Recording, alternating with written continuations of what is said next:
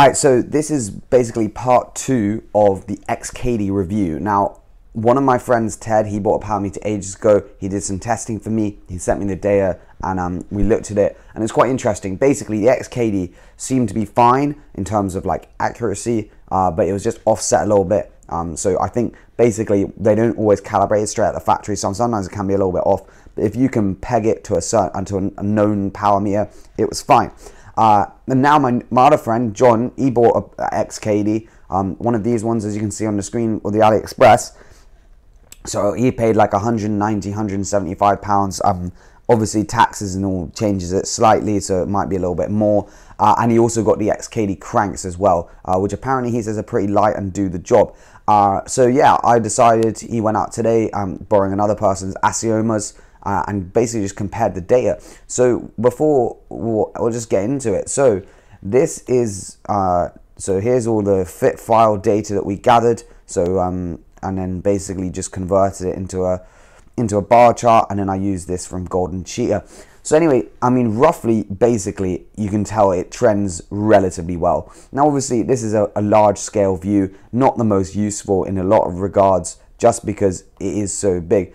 But if we sort of zoom in a little bit on the graph, you'll be able to see that obviously the timings are slightly offset. That's just because of Garmin issues, and it's a bit complicated to sort out 100% perfectly. But basically, you can see they track pretty well, sometimes a bit higher, sometimes a bit lower, but nothing too crazy. And if we get on to the sort of average powers, I guess that's the more important thing. So XCADEY 120 watts, the assiomas are 117. So on a sort of a large scale, yeah, they're okay. But obviously what's most important is sort of the shorter efforts, because sprints are a lot harder to catch on a power meter, and the pedals tend to do the best, I think, just because obviously it's from the source. But here again, within 5 watts, this is probably both plus or minus 1%. So obviously 1% at 800 watts is quite a lot, 8 watts. So, you know, you're allowed a lot of leeway here.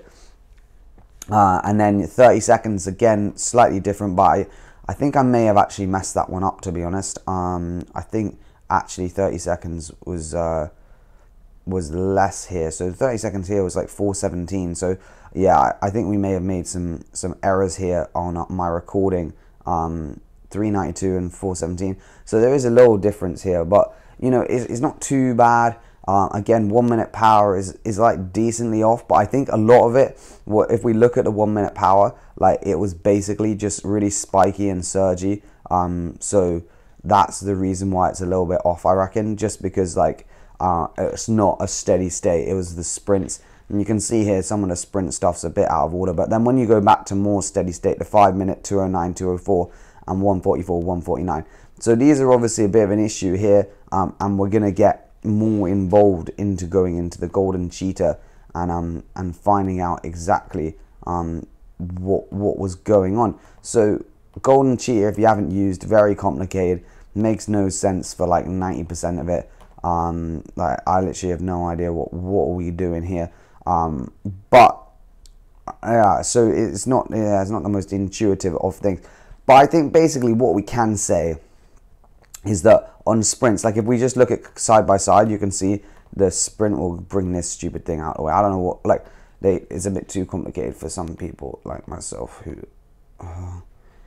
Oi! Just move out the way, son! Oi, this is getting out of order.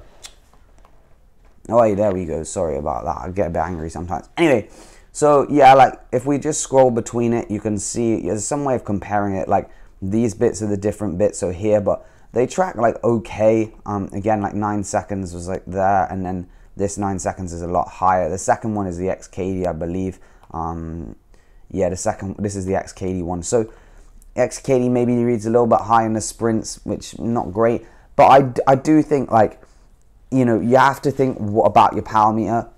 So like, let's say you don't really race too much, most of your efforts are steady state, then to be honest, the XCADEY is good. Like, it just will give you numbers that you can trust. I probably would want to check it with someone else's numbers, either in a turbo trainer or on like pedal power meters. If you have the opportunity, I probably would recommend that. But I think that's only if you want them accurate compared to other people. I think in terms of reliability, like, are they going to read too?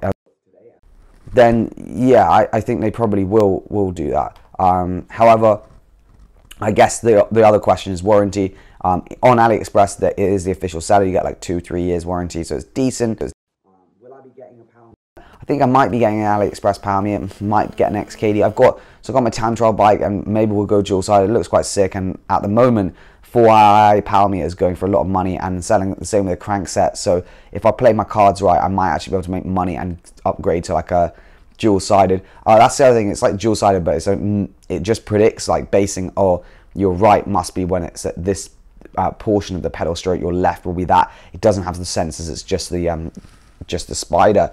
But yeah, I think that pretty much covers it all for the XCADEY power meter. If you've got any more questions or want me to do any more sort of reviews on it, then we can do it. We can look into it. I might also see if I can compare my info crank with the assiomas and see what they are, because assiomas are supposed to be accurate as, and I think info crank, obviously, that's supposed to be accurate as well. So anyway, cheers for watching. Hope you did enjoy this video, and we'll see you in the next one.